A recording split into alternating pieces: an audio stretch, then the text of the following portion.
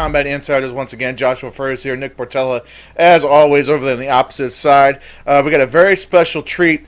The number one most fights ever, Travis the Iron Man Fulton.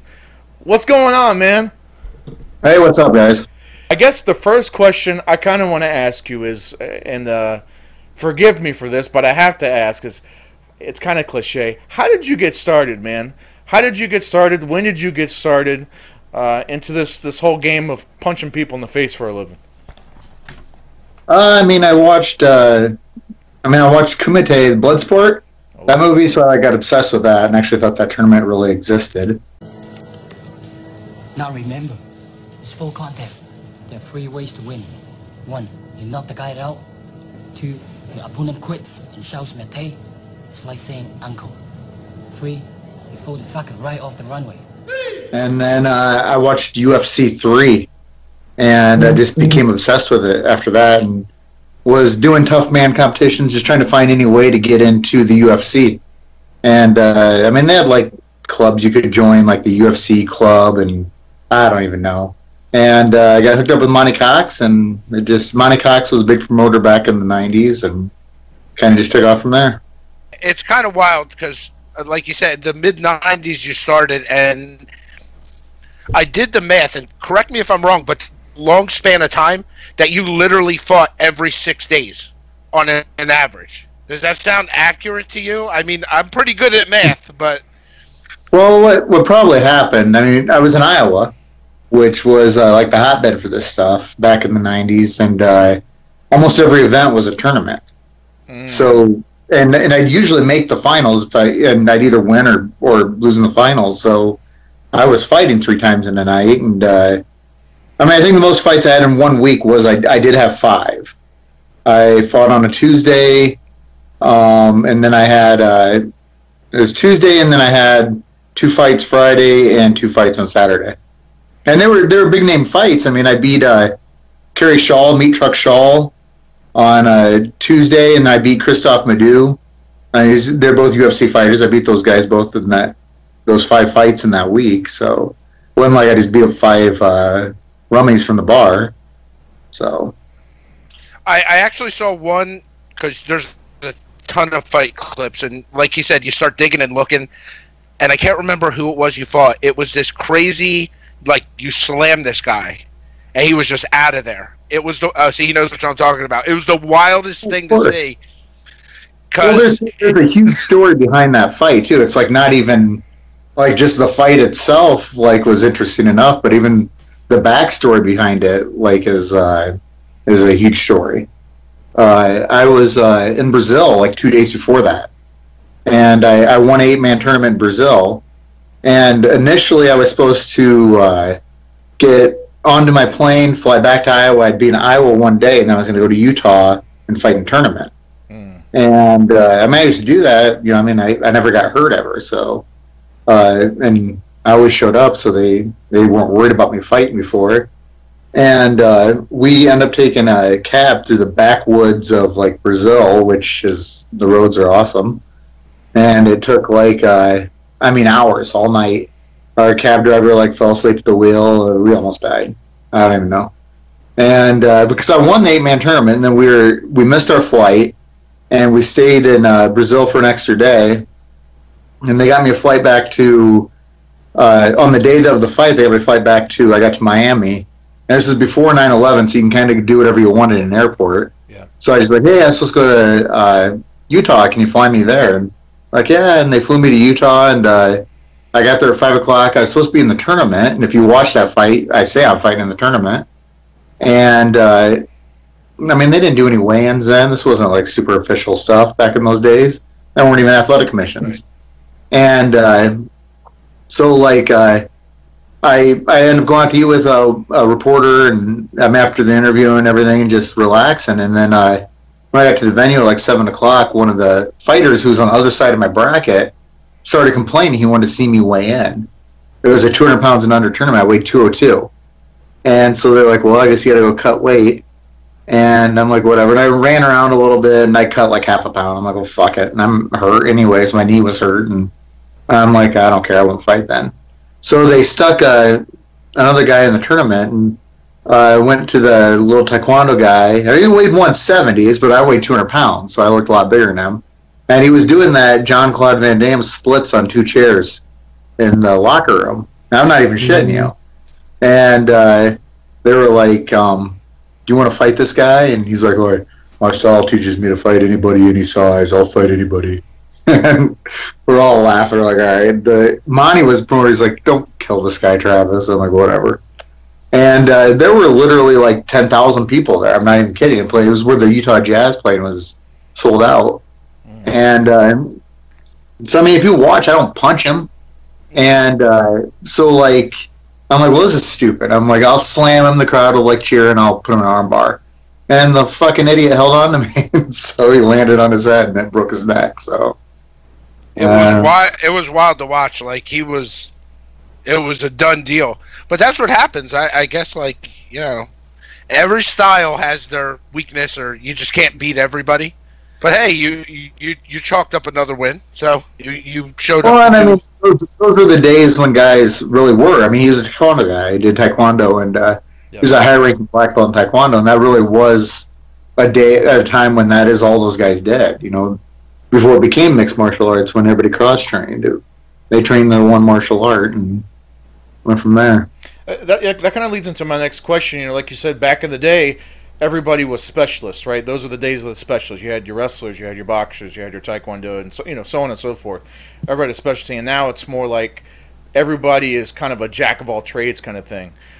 I guess from your point of view, I'd love to hear your point of view. Like, how have you seen it change and morph? Like, just I guess the sport of, I guess combat sports in general, because you do more than just MMA, you do a little bit of everything. So I guess how has combat sports in general really morphed, you know, from when you started, you know, until how it is, you know, now? Well, everything, the events back then in those days, the rules were made up by the event. So, I mean, I went to one event, it'd be bare knuckle. Another event would have no time limit. Another event would have like 1 20-minute round. Another event would have like 3 3-minute rounds. So there was no unified rules, and one event you could stomp on a guy, another event you couldn't punch him with a closed fist on the ground. They would switch up the rules per event. So, yeah, I mean, now the way it is, I mean, everything is unified, so you don't have to worry. I mean, even the first time I fought in the UFC, in UFC 20, the time limit was, it was 1 10-minute round and a 3-minute overtime. In the second UFC that I fought in, which was UFC 21, it was 2 5-minute rounds. That's it. So, I mean, it varied that much per event. That's kind of wild. And another fact, like I like the numbers thing. There's a section that says you had a slow year, 2009. You fought more times in 2009. It said I had it counted at 7. Then a lot of guys fight over a 3-year span. That was your slow year. 7 well, my 4 years are now. I mean, like I'll have 1 or 2 or 3 a year, but I mean, I'm old now.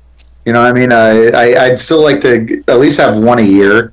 I've never like officially retired. That's what's so funny is I've had people for like 10 years saying, "I thought you retired." And it's like, when the fuck did I say I retired?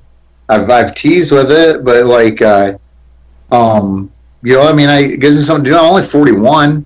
Yeah, you right. know, all these other guys, 43, 45, 48.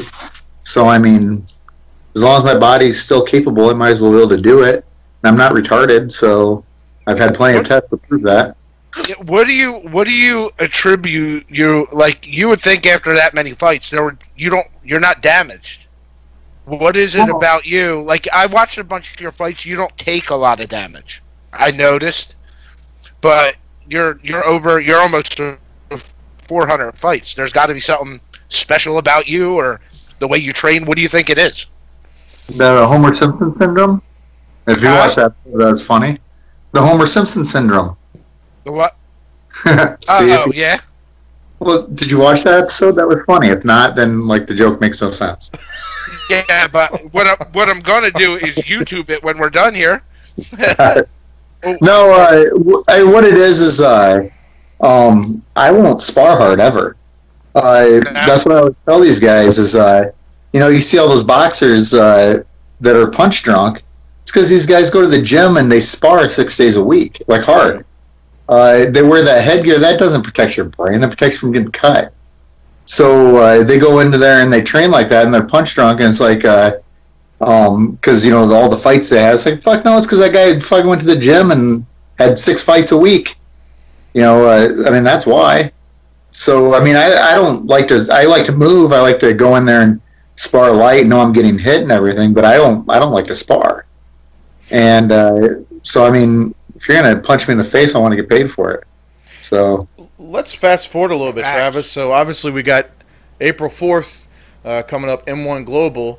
You and Shannon Rich, who is the number 2 most ranked most fights. How did this whole thing come about? And how were you approached, and when did you know about the fight? Shannon, I think, decided to get fat and be a heavyweight. That's what happened. But I don't know. He messaged me, and he was like, I think I'm gonna have my last fight, and he's like, and it is weird, like I did something with the top 10. I fought. There's 9 other guys. I fought 6 of them, and so like Shannon's like, why you want to fight? And I was like, whatever, I don't care. So that's pretty much exactly how it happened. I've known Shannon for years. He's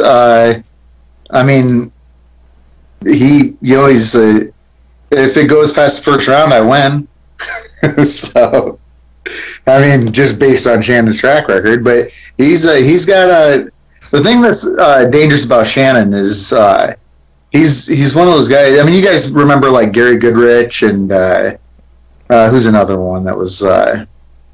I think even Mark Hunt's one of those guys. Yeah. They're higher level guys, but they're a guy that could beat anybody any day and could lose to anybody any day.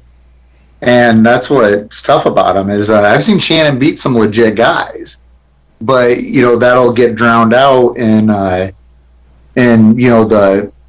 average guys that he's lost to. And the same way with me, like I beat a lot of good fighters, but then I beat a lot of tomato cans. So you gotta sift through all that and find the good names there. When you finally decide, you know what, I'm hanging up the gloves, whatever it is, and you're done. What is it you hope to accomplish? What do you think your end game is? When everything is all said and done, when you ride off into the sunset. I don't know, to be able to walk and talk and not piss myself at the same time. That's a good end game. That's a good goal. I really never had one. I just I remember when I first started fighting, I was obsessed with it, and I used to make a list of the guys I wanted to fight. Right. Like, I want to fight everybody. I just like the sport. I'm not some violent dickhead that wants to go around and punch people. So, is there any kind of I guess, like Nick said, you're close to that 400 number. Is that like a milestone to you? Does it not really, do you not really think about, oh man, I need to make sure I get to 400. That's a good round number, or I don't know. Is there like a legacy thing? Is there what motivates you? I guess to keep fighting. Well, I don't know. I don't really have any. It motivates me to train. My last win was my 250th win. Because they have my record wrong. They count like the slap matches. I don't count those. I don't count those on my record because you couldn't close fist a guy. You could only open hand palm him. And then they had a lot of other ones where you can open hand palm, but then you couldn't punch him on the ground. You couldn't do anything on the ground. I was like, that's not MMA. That's just stupid. So I don't count those even on my record. So my last win last summer was my 250th win, and I didn't even realize it. So until I actually wrote it down in my little record book. So I don't really have an end game there either. I just I want to get 100 professional boxing matches. I think I'm at 70. I think I'm at 70. So and I suck at boxing, but at least get to 100 so I could say I'm there. But that's about all. You prefer one or the other? Boxing, MMA. Is there a preference? Well, MMA, I'm better. But boxing, what sucks is if a guy can beat you at boxing, you have no choice but to get punched. So what I usually do is I like to, the guys that I'm fighting, I like to throw them around a little bit and let them know that fuck you, if this was a real fight, I'd win. And so I mean, it's ended up getting me disqualified, I think 7 times, but disqualification's not a knockout loss, so we're cool. Plan, get disqualified. Man, we just absolute in awe of how many fights you've had, and you are the Iron Man. I mean, your name is fitting to your resume. I mean, it's just absolutely fitting. So, man, I tell you what, that's kind of all we got for this. But for Nick Portello, for Josh Furs, that's the Iron Man Travis Fulton. Stay tuned. April 4th, he's fighting Shannon the Cannon Rich, M1 Global. It's going to be on UFC Fight Pass. Do not miss it. Number 1 and number 2. It's going to be awesome, man. But that's all we got. We're Combat Insiders, and we're out.